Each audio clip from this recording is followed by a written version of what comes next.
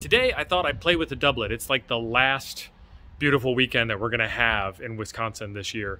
It is 74 degrees Fahrenheit out, light breeze, and sunny and beautiful. I mean, just look at this behind me. Some fantastic stuff. I've been outside all weekend, and I've been playing with this Doublet. You guys have seen these LDG Baluns before. I wanted to determine whether or not it made any difference if I put a 1-to-1, a 4-to-1, and 9-to-1, those are the three that I have, to help bring that Doublet into a little bit better of a match for the tuner, to bring it into a little bit better match for the radio.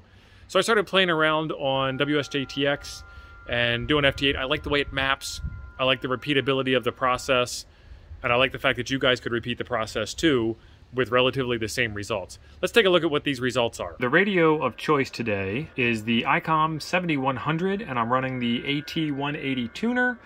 And I'm out in my travel trailer just hanging out and playing radio. Here are the different results for the different bands. So down the left-hand side, we have the band in question, and then we have which Balun we were using, and we have what the results were for the tune. So where it says RFI, if I tried to tune from WSJTX, it would actually have too much RFI, and WSJTX would lose contact with the radio. I'd have to power off and reset everything. This was a 2 barely. It was on the left side of the 2. And then where it says 1 ... as an example, if you look at the scale on the 7100, it was actually 1 with 3 dots after it. And then this one here was a 3 with no tuner, and the tuner didn't help any. This was a 2 with no tuner, and the tuner didn't help any. And then this was a 1 ...